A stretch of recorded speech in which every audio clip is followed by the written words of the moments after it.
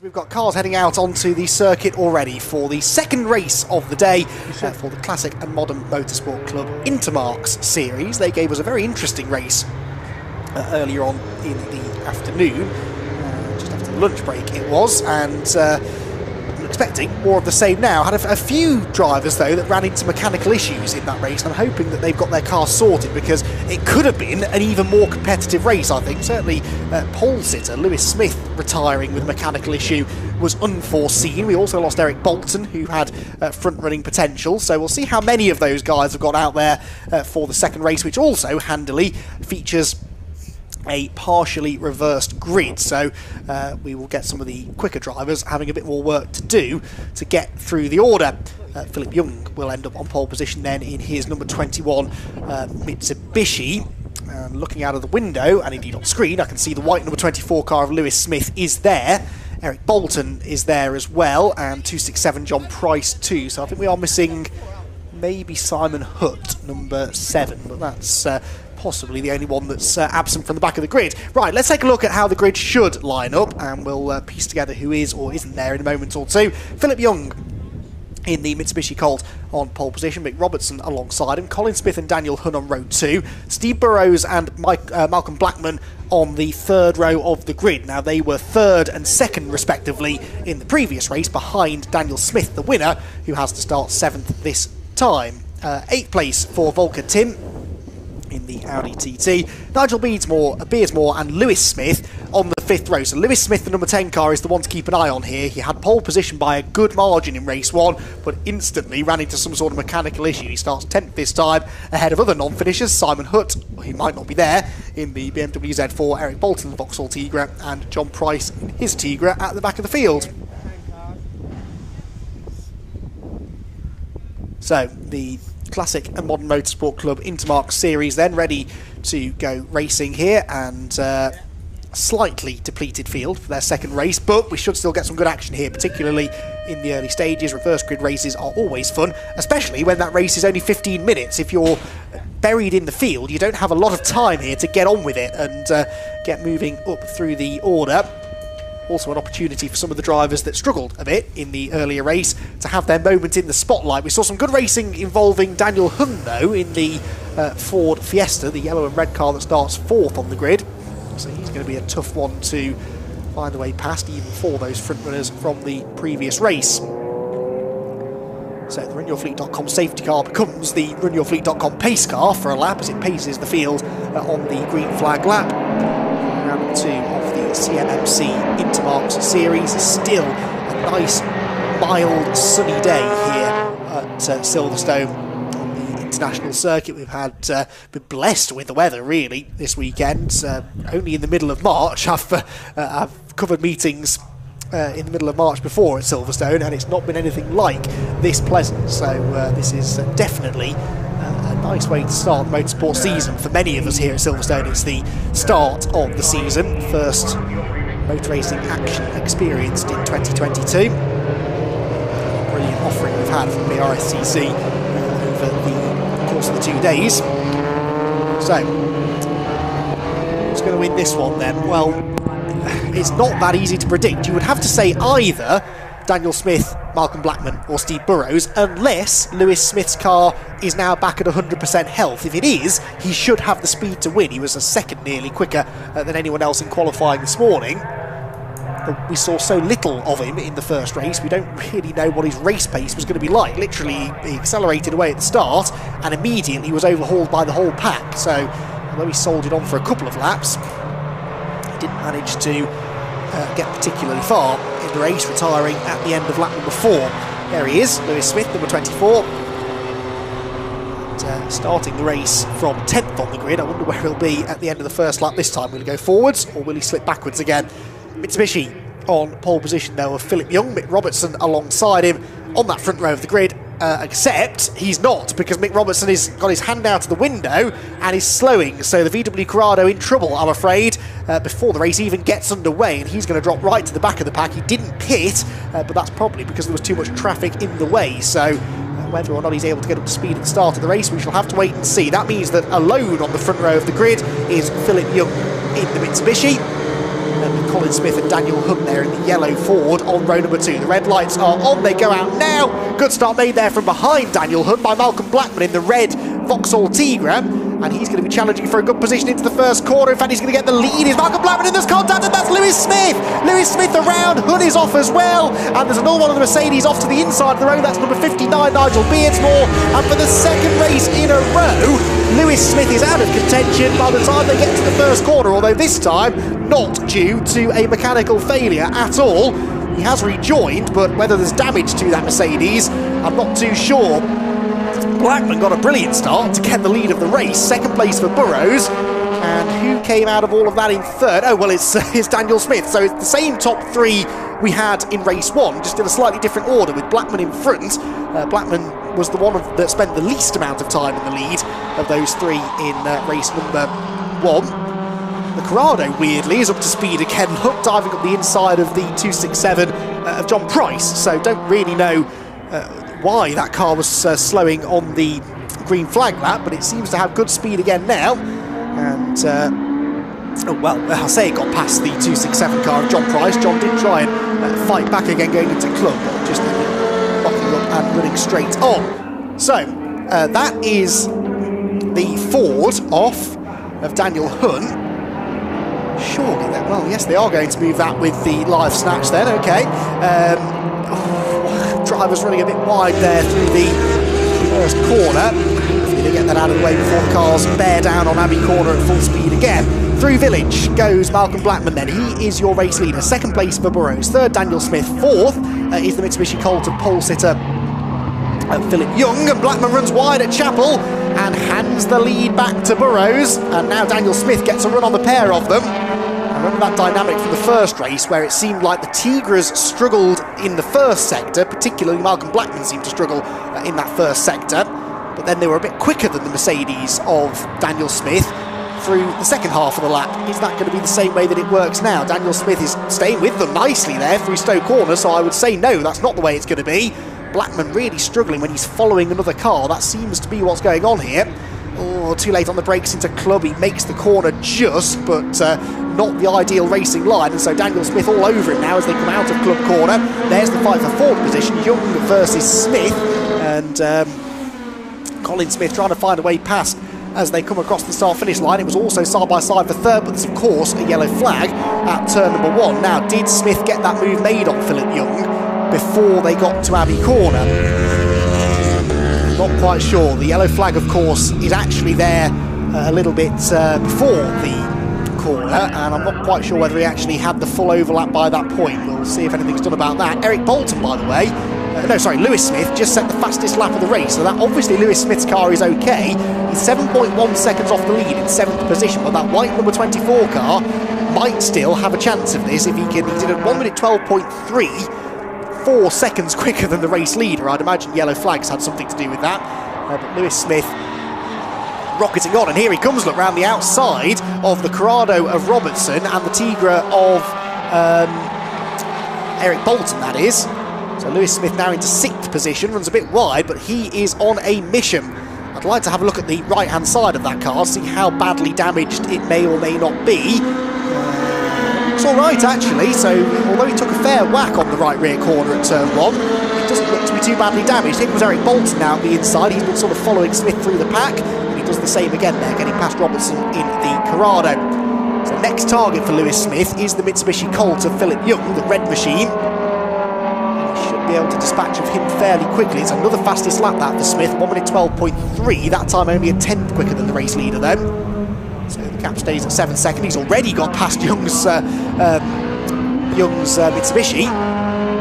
As there goes the Blackman and Smith squabble for second position. Blackman second, Smith third. And look at the way that they've been dropped here by Steve Burrows. Burrows really making this race his own at the moment. Oh, that is another off at the top end of the circuit for Colin Smith in the silver Tigra. He was running 4th, so that's another place gained by Lewis Smith then, because he was the next car that Lewis had to overtake.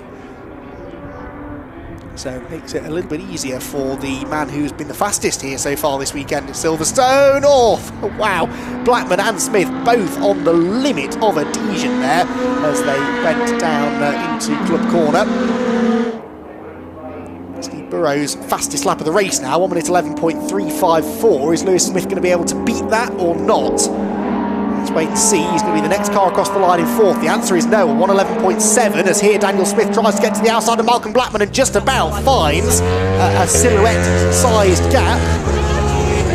He puts on the outside into Village. The more they race each other, the more they delay each other, and the more they maybe allow Lewis Smith to close in. Oh, Daniel Smith goes through. How did he do that? He was completely out of shape out of Village, obviously carried so much more corner speed that he just drove alongside Malcolm Blackman, got the inside through the link, and off he goes. So 2.7 seconds the gap to the race leader. Can he do it? He's got over half the race to go. If Daniel Smith has got any pace in hand, now is the time to show it, because that's not going to be easy to do. And of course he wants to do it, ideally, before Lewis Smith gets onto his tail, because Lewis Smith is coming, no doubt about it. Catching this group pretty rapidly. On the previous lap he was nearly a full second quicker than Malcolm Blackman. There he is, look, the white Mercedes turns through the corner. Number 24 car that did not have an ideal start to the season in race 1 is really being thrown around this Silverstone International Circuit. Lewis Smith will not be happy if he leaves Silverstone without even a podium come the end of the day. A 1 minute 10.8 is a new fastest lap. It's 2/10 quicker than the leader, but more to the point, it's 1.8 seconds faster than Daniel Smith in second place. Into the pit lane goes John Price in the Tigra. No, not Tom Price, sorry, Colin Smith, 491. It's a shame for him. Out of the race, having finished fourth in the previous one, fifth in the previous one. So out of the race on this occasion. So Steve Burrows leads the way and is not being caught by Daniel Smith because he was 1.5 seconds faster than him on the last lap. So Burrows for the win, I would say, is not a certainty, but it certainly looks good. It's the order of those behind that is in question. They've separated now, but Lewis Smith is quicker than Malcolm Blackman. And within a lap or so, we'll be on the tail of the third place car. We are not even quite halfway through. The way Lewis Smith is throwing that Mercedes SLK silhouette through the final corner is a sight to behold. 1:11.3 for Smith, 1:11.6 for Blackman, 1:10.7 for Lewis Smith, another new fastest lap of the race.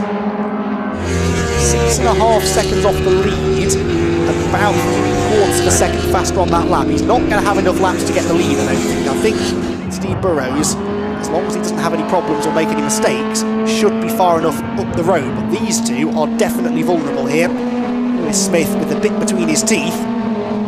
He's going to be on their tail possibly by the end of this lap. Down the hanger straight again for this, the 7th lap of the race. Got 13 laps in the earlier one, but of course was there a safety car in that first race? I think there might have been, wasn't there, just for a lap. So if this stays green, they might get an extra lap or so for their 15 minutes. Blackman through club, over the curb, Smith. Oh wow, Lewis Smith, that's not really the line that they recommend you take through club corner. He's definitely exceeding track limits, but so far I haven't actually heard of anyone being penalised for track limits. We had, I think, a warning yesterday in one of the races, but no penalties were given out. The time was that you wouldn't have a single race on a Silverstone event that wasn't plagued with track limits infringements. Drivers generally learning their lesson, and I think maybe being policed slightly differently through that final sector. Either way, Lewis Smith is running right to the extreme edges of the circuit that he's entitled to use, and it's working because he's on the tail now of Malcolm Blackman in third position. Down to Stowe. The Tigra seems good in a straight line, doesn't it? The cars are all the same, but the bodies, the silhouettes that they use can be aerodynamically different. You've also got that big rear wing on the back of the cars, and you can see, just to the eye, the Tigra's rear wing looks a bit skinnier than the Mercedes, doesn't it? You can see it's a flat top to that wing, whereas the Mercedes is quite big and bulky and probably generating more downforce, but also generating more drag down the straights. So that would maybe explain why Lewis Smith is not as quick as the Tigra of Blackman down the straight. Also note that Daniel Smith's Mercedes has a different shaped rear wing to Lewis Smith. He's got, again, a skinnier, lower downforce rear wing on that car. Oh, Smith, though, using that extra bit of downforce to good effect under braking there. Nips up the inside of Malcolm Blackman at Village. Did he make the move stick? No, but now he does, down into Chapel Corner, hits the curb, slides his way through. Job done, onto the podium for Lewis Smith. And now he's got just under 5 minutes to try and chase after Daniel and get second place. Unless, of course, Malcolm Blackman can come back at him. He's quicker down the straight. He's got a slipstream as well down towards Stowe Corner. He's forced to go the long way round, but that won't bother him too much. He'll give it a go. It looks as though Lewis is going to be able to hang on there on the inside just. It's a bit wide on the exit, but Malcolm Blackman, although he draws level, is going to have a hard job going around the outside of Lewis through club. Oh, Smith sideways. I thought he'd lost it then. I've seen him drifting that car at all sorts of crazy angles, but I thought he might have taken it a step too far there. Now, can he shake off Malcolm Blackman at the moment? This battle is really holding them up, isn't it? 111.9 for the race leader, a 112.5 for Lewis Smith, who's got Blackman to the outside again at Abbey. Keeps hold of it. Malcolm Blackman really ought to just stay there behind Lewis and see if they can both get back on terms with Daniel Smith, but he's not doing that, clearly. Slick tyres on these cars, really being given a workover, and the rears especially seem to be crying enough on Lewis Smith's car. I'm not surprised, really, all of the power slides he's been displaying over the course of this race. There's the battle between the Corrado and the Mitsubishi briefly.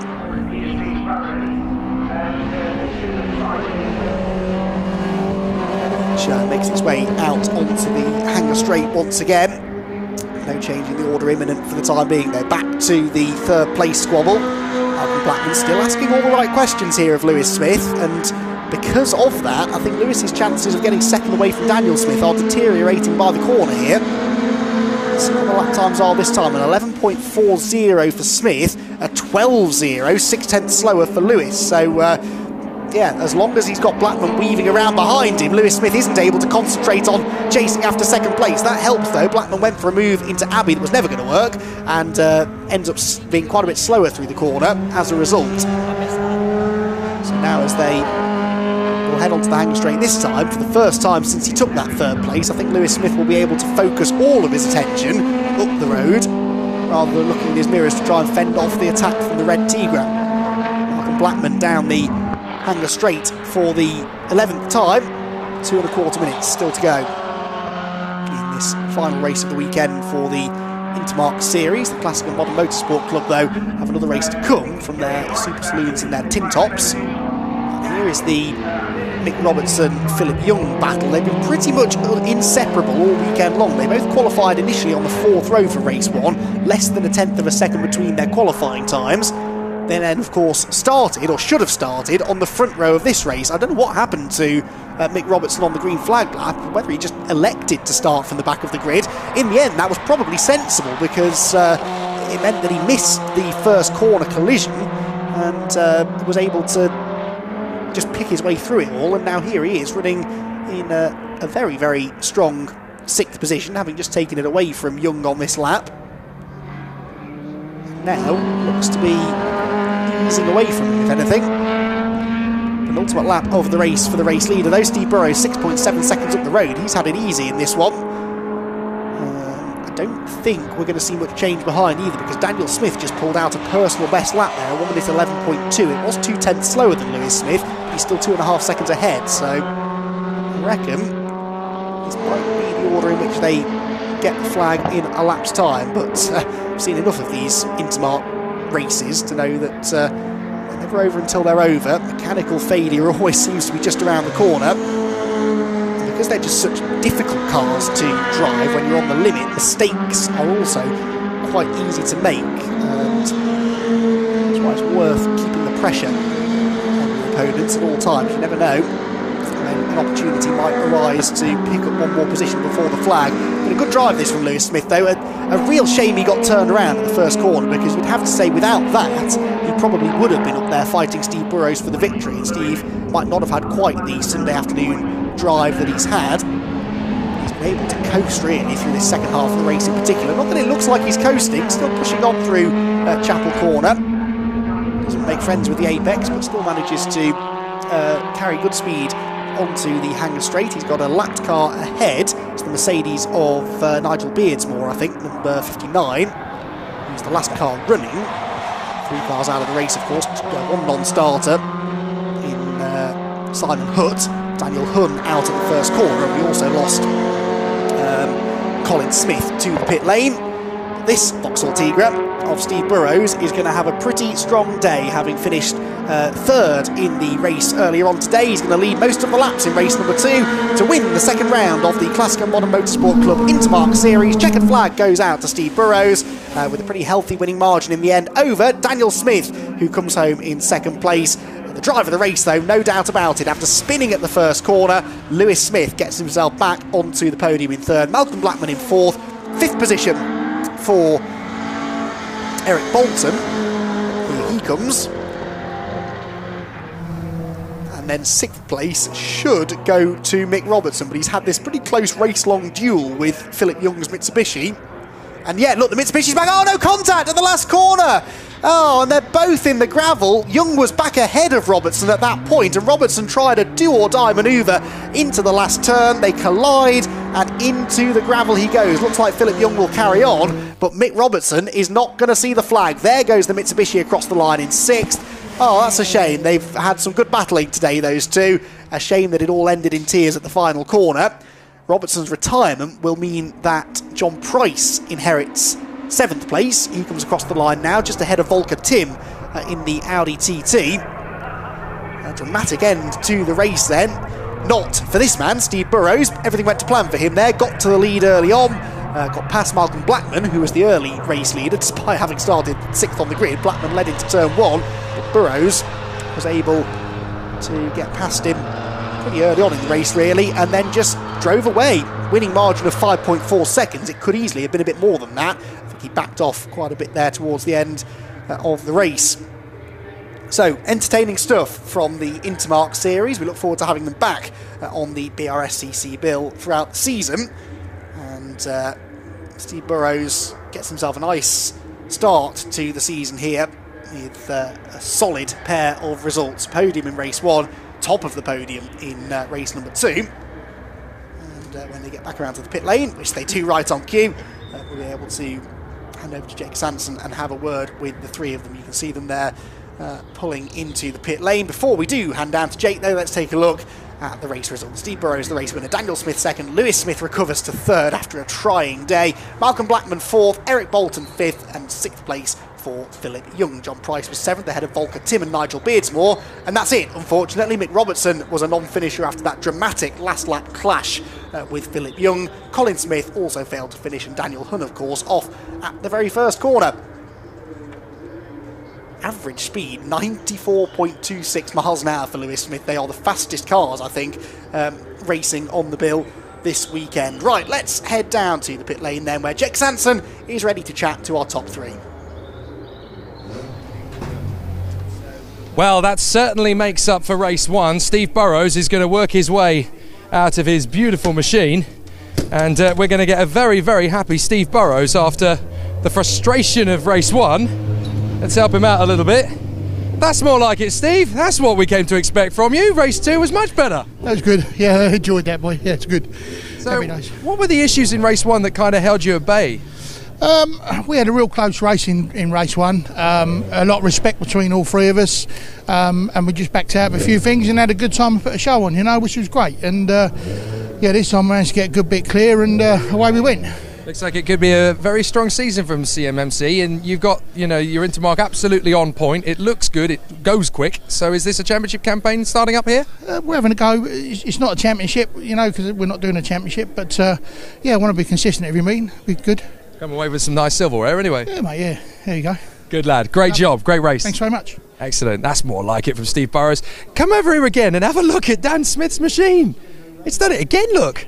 That is an oven. That's absolutely crazy. I'm going to have a quick word with Dan. Well, what is it still the same problem again occurring? Well, yeah, I think it's something on the front seal of the gearbox which is leaking. I don't know about the diff because that was leaking in the last race as well, but hopefully that might have sorted itself. But we'll look in a minute and find out. So, but yeah, bit of a struggle, but we got there. So. The car slowly being held together by cable ties and hope. Well, it's all mechanically there. It's just you lose a lot of grip when you get oil going on the wheels. But to be honest, like I said, the tyres they're never great at the end of the race anyway because they're too hot. So, but yeah, good fun. Fair enough. Well, I'll let you push your car in. I wouldn't ask you to get back in it and drive it down the pit lane again. You might get some sort of carbon monoxide poisoning. Keep it going, but great job. Well done. Thank you. Perfect. Excellent. A first and a second for Dan Smith. He was very lucky to get to the end of the race. The most pristine-looking sideways Intermarque you're ever going to come across. This man was pushing it like Colin McRae at various points. I saw that cheeky little run out of the Vale. It was absolutely on full chat and opposite lock. We'll have a natter with him in a moment. Let's have a quick chat. Lewis Smith, or should I call you Colin McRae now? Because there were some moments when you were proper four-wheel lock. Yeah, we was thrashing the nuts off it basically. But it was just unfortunate that mix-up at the start. I don't know what happened. I was on the outside and was taken out, but it happens. Luckily we didn't get no damage and we carried on. But yeah, it was a few hairy moments when we was going through the pack, just pushing the car so hard to get through really. Driving a bit quicker on the red mist, or was it just the car was always capable of that? Probably a bit of both, I would say. We've had no luck all day, and I thought it would be nice to get a good race finish today. And then that happened on the first corner, and I thought, we've got to go on a charge now. So that's what happened. Well, you've got a little bit of a breather now until Mallory Park. Is it still going to be strong there, do you reckon? We'll have to wait and see until we get there, really. As I was saying to your colleague, I'll be back in my own car then. So yeah, we'll have to wait and see. Good stuff. Great performance all weekend. Well done. Thank you very much. So, what a fantastic performance we've had from the classic and modern motorsport clubs Intermarques. They really have given us great entertainment. But there's more Mazdas on the way. Andy McEwen will talk us through the grid once more. Are you ready, mate? I definitely am, yes. The Mazda MX-5 Super Cup, then not the final MX-5 action today, because we've got the Clubman Championship coming up a little bit later on as well. But yes, the MX-5 Super Cup set to provide, I'm sure, another really entertaining 20-minute race. The two that we've had so far this weekend have been absolutely fantastic. And I'm sure that the one coming up in a moment or two is going to be no exception. Our thanks, though, to the Intermarque drivers. Really enjoyed having them here at Silverstone. As Jake said, they're out at Mallory Park in a few weeks' time, and we look forward to checking in with them as we move through the season.